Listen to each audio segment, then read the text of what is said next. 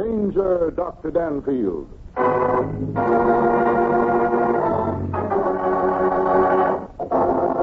Well, good evening, folks. This is the boy with the goods, Tom Woods, to give you blokes some pokes with jokes that'll make you croak or laugh till you choke. Ha-ha, how am I doing? Ah, yes, I'm going to kill you, folks. Simply going to kill you.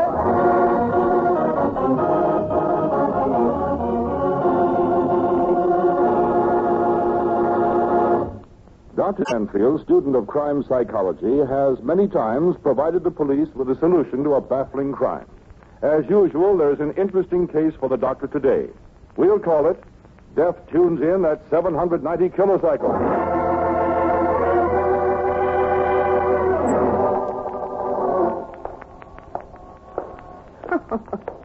You kill me, Dan. Why? Imagine Dr. Danfield going to see your radio show. Why not? It'll be a lesson in psychology, just to see what it is that makes people laugh. By the way, you haven't told me yet whose show it is we're going to see. Tom Woods. Tom Woods? Sure. The boy with the goods, Tom Woods. You're hi, you clacks. Here's stacks of cracks that lack the smack. Oh, no, Dan. Not that corny guy. Well, why not? There's psychology in corn, too, you know. Probably the most commercial stuff on the air. Well, okay. I can stand if you can. Huh? Hey, what are we coming in the back way for? Well, I've got tickets in the client's booth. What's that? Well, we're going to see this show from backstage. Oh, good. I've never been in the back of one of these places before. Here we are. Now, this is the artist entrance. Hey, Dan, there's a policeman. He's a special policeman, Rusty. He's here to see that only the right people get in. Oh. You know what I mean? Good evening, Mr. Stevens. Well, good evening, Dr. Danfield. Haven't seen you since you were doing that lecture program last year. Doing a guest shot tonight? Oh, Mr. Stevens, we just thought we'd come in and see Tom Wood's program. Oh, you ought to have something better to do than that. Oh, well, we thought we might get a few laughs. You have tickets, I suppose? Yes, here they are. Ah, fine. Well, it's down the hall and to the left, Studio D. That's the last one down the hall. Here, I'll click open the door for you. There. Well, thanks, Mr. Stevens. We've got a lot of better programs. Tom Woods doesn't seem to be very popular around here. Huh? You should have his paycheck every week, my dear little girl. You wouldn't care if he's popular or not.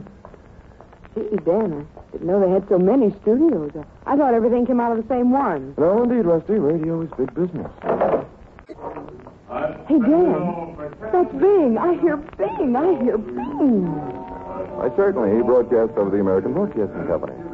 Yeah, somebody must have opened the door. Hey, come on. No.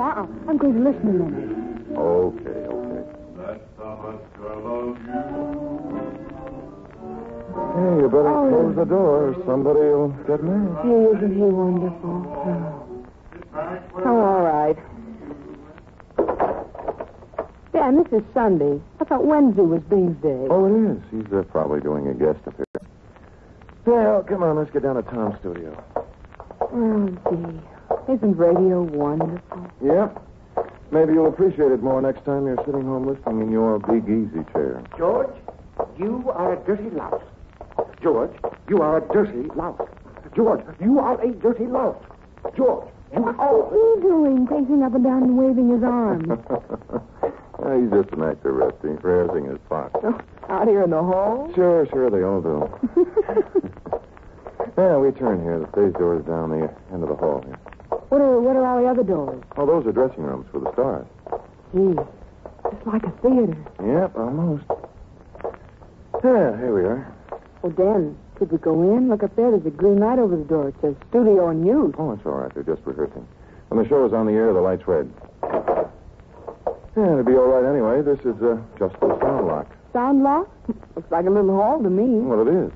You still have to open the door in order to go out on the stage. The door on the far end.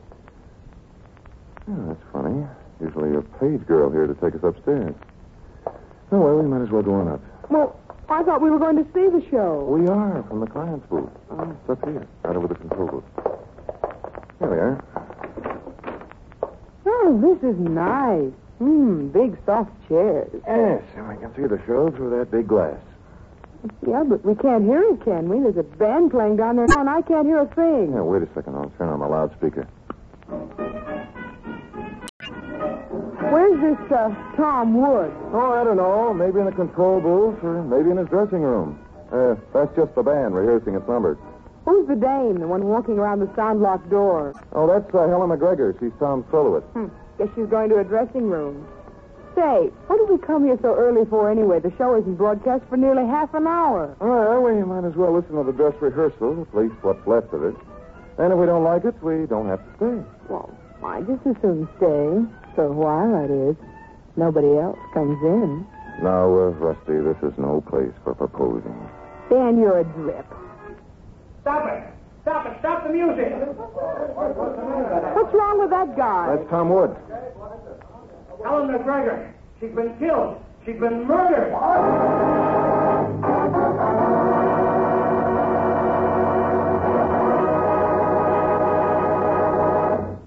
In a moment, we'll return for the second act of Danger, Dr. Danfield. But first...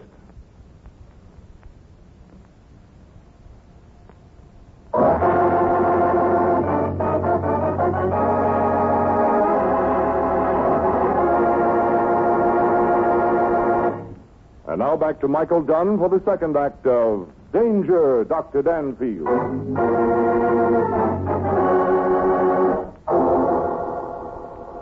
Helen McGregor. She's been killed. She's been murdered. She's in the sound lock. She's lying in the sound lock. Come on, Rusty, let's get down there. Helen McGregor. Why, Dan, we just saw her a minute ago. Yes. What's the matter? What's going on here? Helen's been murdered. I just came in here and... Who are you? I'm Dr. Danfield. Here, let me take a look. Just a minute. What are you doing in here? This is a broadcast studio known as the... I have tickets for the client's booth. In fact, I'm a friend of the sponsor. No, 1,000 pardons. I am J. Sheridan Lewis. I'm the producer of this opera. Yes, yes. And now, if you don't mind, I'll take a look at this poor girl. Dan, there's a filing spindle. Yes, driven clear up to the brace in the middle of her back. Will one of you run and get Mr. Stevens, the special policeman out at the artist entrance? Joan, will you go, please? Yes, Mr. Lewis. Who is she? Oh, she, my dear Dr. Danfield, is June Davis, one of the most excellent script girls in the radio business. Oh. I, by the way, taught her all she knows. Yes, yes, no doubt. You know, I wish a few of you people would go back into the studio. This sound lock is rather small. You fellas, musicians, back on the stage, if you please. Wouldn't hurt you to look over your music anyway.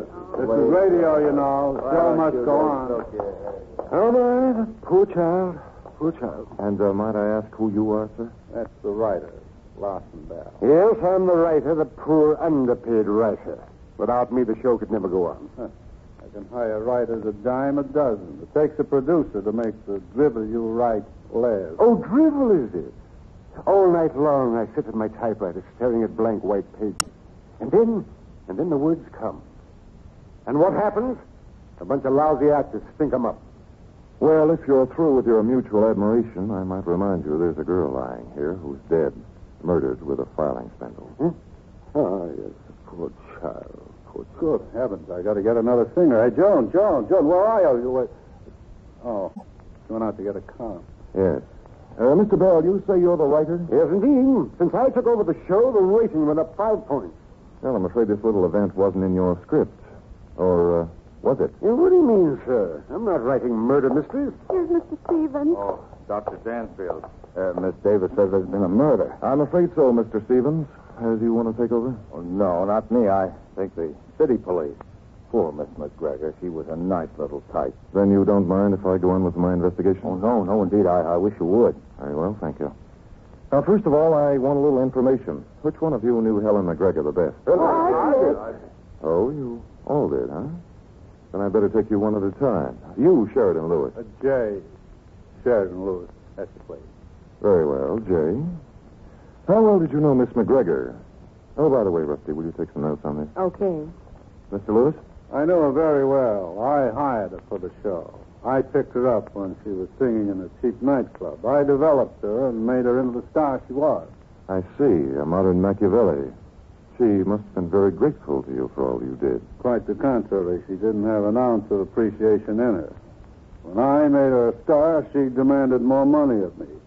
I who made her what she is today. I hope you're satisfied. Rusty, please. Hey, go on, Jay Sheridan. That's about the sum and substance of it. Helen McGregor was an over-aspiring, viciously ambitious, nasty little clock.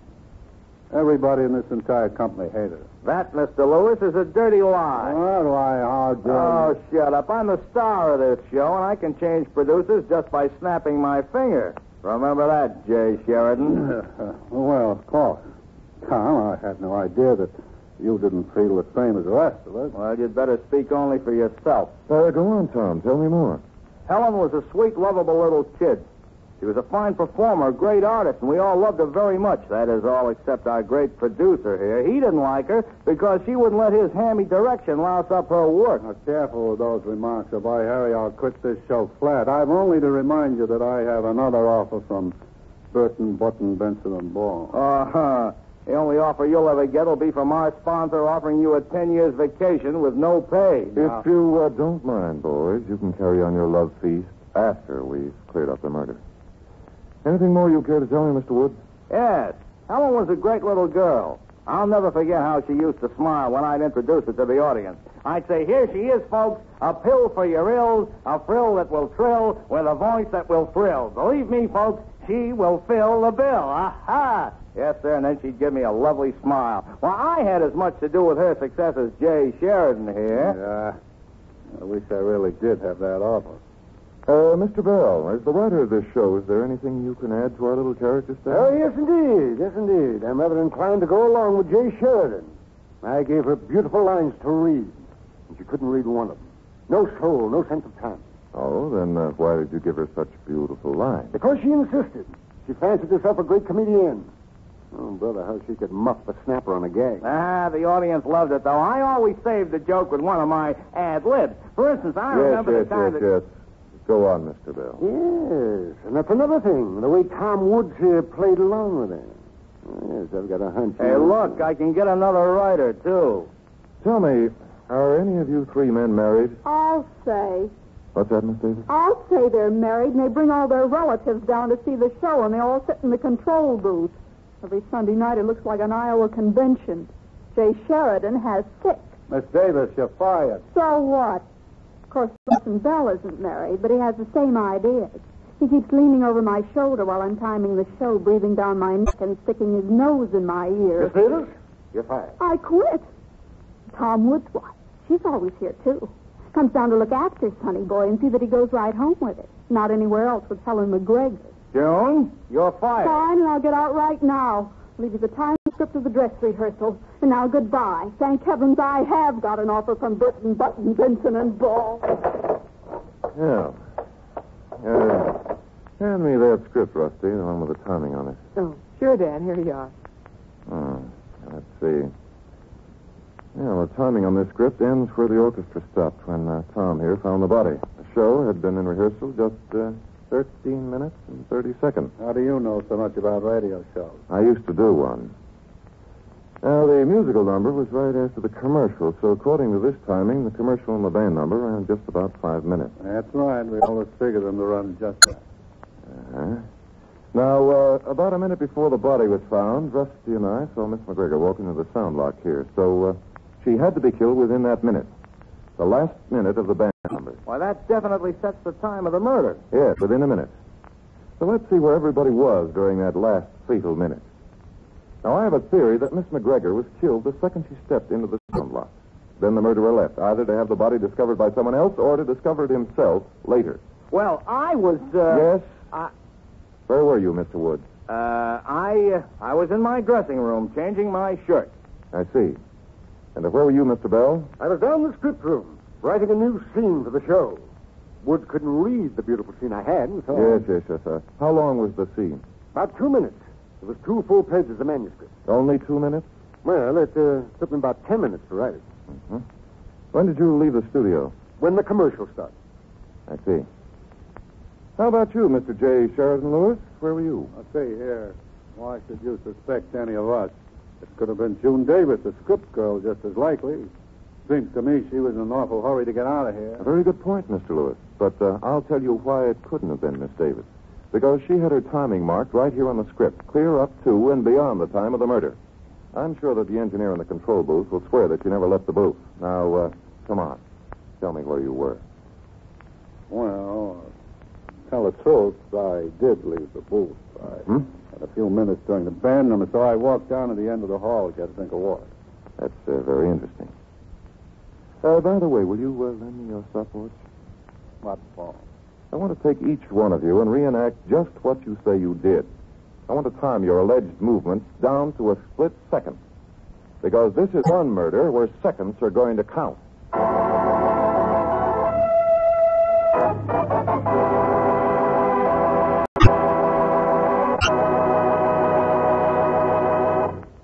In a moment, we'll return for the third act of Danger, Dr. Danfield. But first...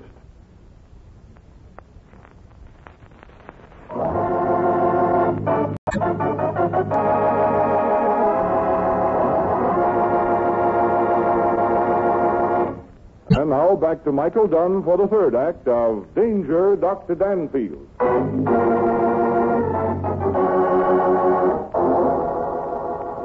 along, Rusty. I want you to check the time with me. You bet.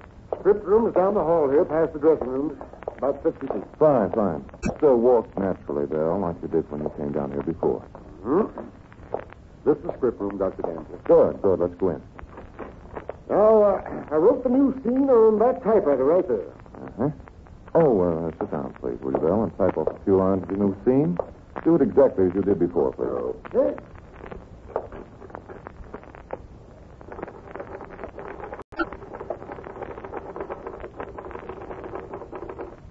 That'll be enough. I can judge close enough by the time it took you to write those two lines.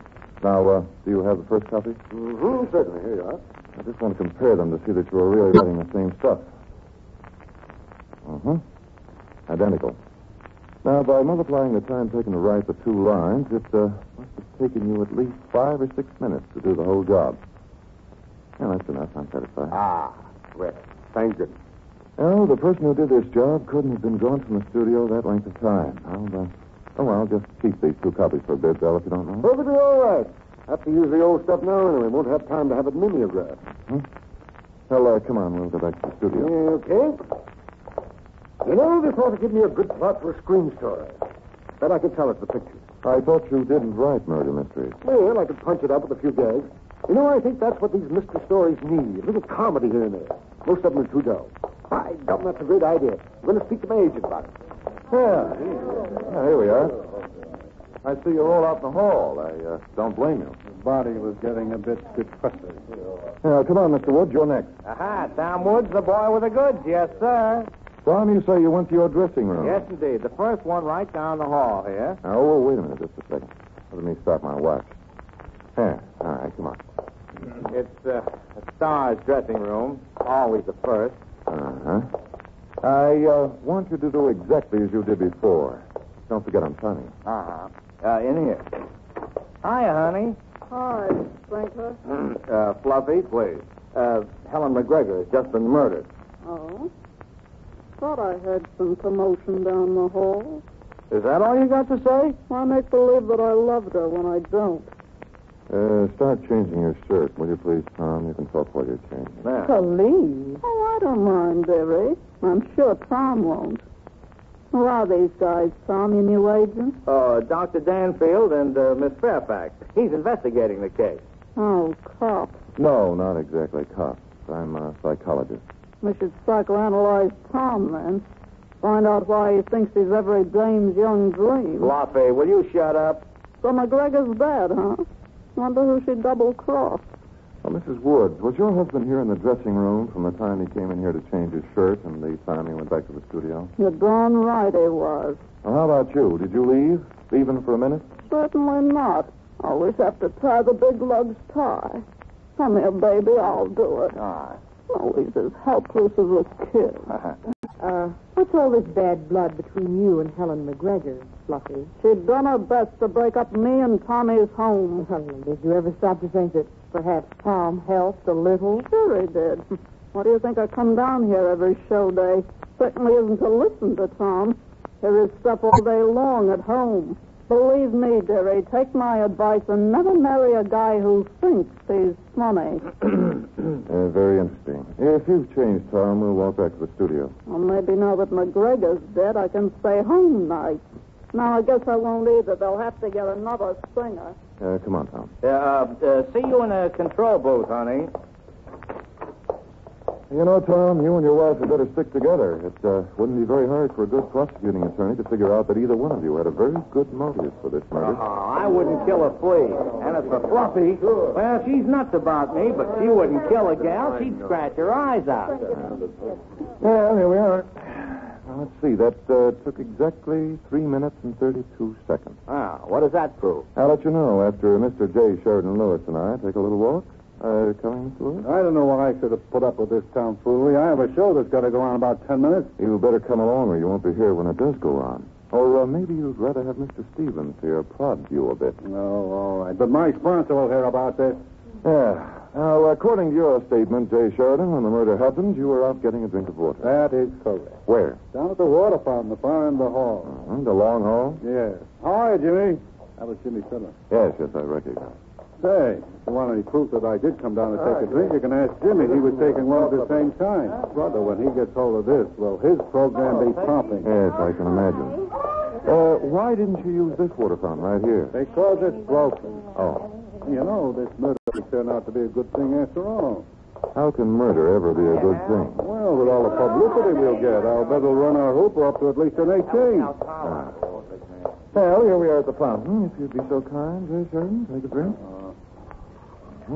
Fine. Now we'll walk back. This is all very silly. I'm doing this for your benefit, Mr. Lewis.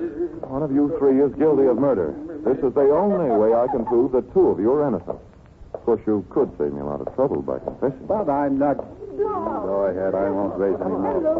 Yeah, it's better. Tell me, did your wife have any objections to the special tutoring you gave Miss McGregor? If you know women, you know she did, Dr. Danfield. Uh-huh. You couldn't by any chance have gotten in a bit too deeply with your protege. Deep enough that to keep peace at home you were forced to get rid of her? My dear Dr. Danfield, I am a man of the world. I have been around. Yes. I may play around, but I never allow myself to become too deeply involved with anyone. Yes, I rather imagined you were that kind of a character. No, Oh, save it. Here we are back again. Well, that concludes my little experiment, gentlemen. Oh, by the way, Louis, that took exactly 3 minutes. Yes, that should be about right. Now, I've taken an exact timing of your movement since you left the control room. You, Mr. Bell, were writing a scene for the show. The time for that was between 5 and 6 minutes at the very least. Therefore, if your story is correct, it would have been impossible for you to be here in the sound lock at the time of the murder. Well, thank you. That relieves me no end. And now for the boy with the goods, Tom Wood. Yes, sir. Well, according to your story, you were in your dressing room changing your shirt. Fortunately for you, your wife was also there, and she corroborates your tale. That timed out at exactly 3 minutes and 32 seconds. So you couldn't have been here at the time of the killing either. Good old Fluffy. I knew she'd come in handy sometime or other. So that leaves J. Sheridan Lewis. Now, according to Mr. Lewis's story, he was down at the water fountain getting a drink. That took exactly 3 minutes, according to the very best stopwatch. So J. Sheridan couldn't have been in at the slaying. Yes, but Unless one of you is lying, none of you could have killed Helen McGregor.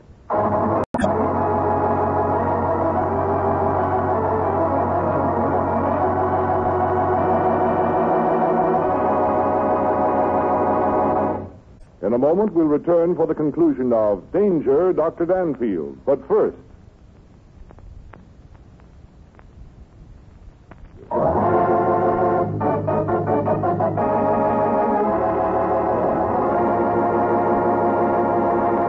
And now back to Michael Dunn for the conclusion of Danger, Dr. Danfield.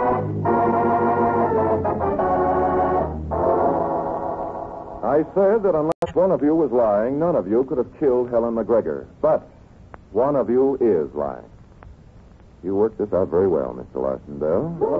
Me? What are you talking about? You say you don't write mystery stories, but you should. Your plot on this one was almost foolproof, all except the one thing that murderers always forget. Oh, but I couldn't have done it. I was writing my script. You said so yourself. I said you couldn't have done it if you were telling the truth.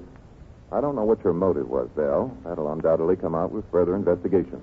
But there was one little mistake you made that proves conclusively that you were lying. Well, I can't see where. These two pieces of manuscript, Belle, the new scene you were supposed to be writing, they were written on different typewriters. That still doesn't prove. Oh, yes, it does. That and a couple of other things. Lewis couldn't have done it. He did go to the water fountain, and he has Jimmy Fiddler to back him up. Tom Woods did go to his dressing room to change his shirt. His wife substantiates that. But you, Mr. Ryder, went to the script room. I did write that scene. Yes, but you wrote it last night at home on your own typewriter. Now, when I asked you to write a couple of lines of the same scene on the typewriter in the script room, you did so willingly, thinking that the time element was all I was interested in. But you didn't notice that the typewriter in the script room is an old one, with old-fashioned pica type. They don't match at all, Belle, not one single letter. Yes, but the time. The time, of course. It only takes 20 seconds to walk from the studio down to the script room, Belle. That was plenty of time for you to kill Helen McGregor and get back to the script room before any of the others got back. You had a full minute, you know, Belle. Mr. Stevens, take him out and turn him over to the police. No. What say you? Come on. Oh, Dan, I've got to say it again. You're wonderful. Yes, and so isn't the stopwatch, Rusty. In this case, it trapped our murderer. Dan, Yes? by that same stopwatch, how long is a radio kiss? Exactly 5 seconds, Rusty. Count 'em.